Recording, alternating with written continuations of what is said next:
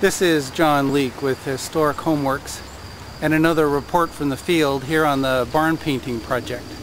We're in about day 4 and have completed the paint removal. We're working on a 10-foot wide section of the wall here. We've removed about 150 square feet of paint. That's including the cornice with its overhanging soffit and fascia up above. We've removed all of the heavy peeling paint buildup down to bare wood, even paying attention to details like removing all of the paint junk from the joint between the clapboards.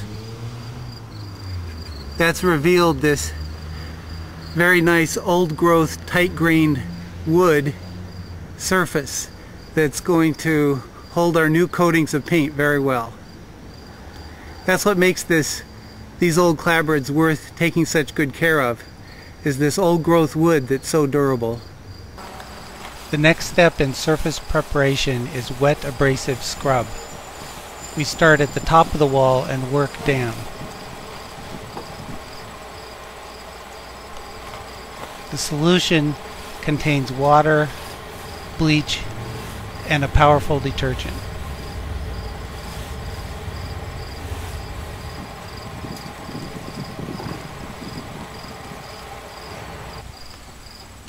Temporary flashing protects the lower wall from excessive moisture buildup, which would soften the wood.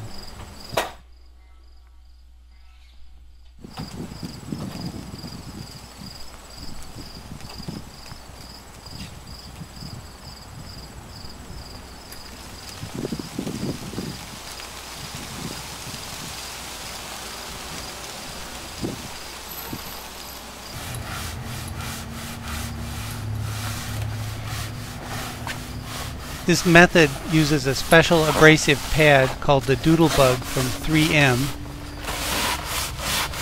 It substitutes for sanding the wood.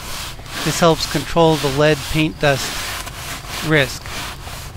It's quite aggressive and abrasive, smoothing the wood as well as cleaning it.